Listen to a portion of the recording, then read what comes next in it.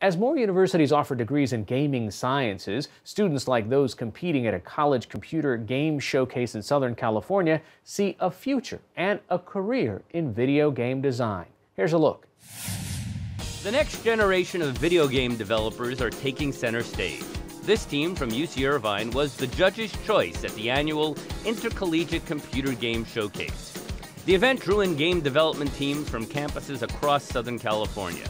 The winning team created the game Guesstimate, which is pretty much what it sounds like, a guessing game that uses shapes and colors. Most of these teams plan to turn their degrees and creations into a career. I'm actually a computer game science major at UCI, and I'm hoping to, get into a company. Blizzard is nearby. I would love to work for them, especially out of college, but, also interested in developing my own games as soon as I graduate from college. The gaming industry has grown into a multi-billion-dollar universe, with college programs offering degrees in the craft. What was thought of as goofing off at one time, today is a true career path. Adam should know he was one of those early goof-offs from the 1980s. He brought games like Gato and Tetris to the marketplace. He served as a judge this year and says creating games in college can propel your career path into hyperdrive. And that's what the Activisions and the Blizzards and all those people look at is, they want experience. And now you can get some experience at a college level. It doesn't have to be at a job. In gaming terms, judges say the industry is still an open world.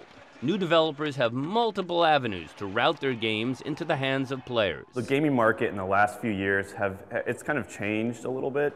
I think there's a lot more opportunities for smaller teams to make games and actually distribute them, especially with early access on Steam. Kickstarter is a great way to get funding for your games. Another design team that created the game Titan Mining may be headed in that direction after college. I have considered doing going into the game industry.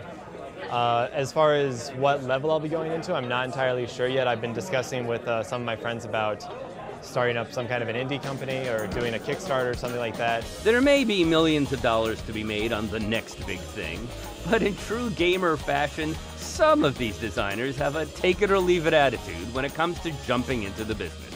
My major right now isn't specifically game science, it's computer science and material sciences, but I wouldn't hate it, and in fact I would like it a lot, so we'll see.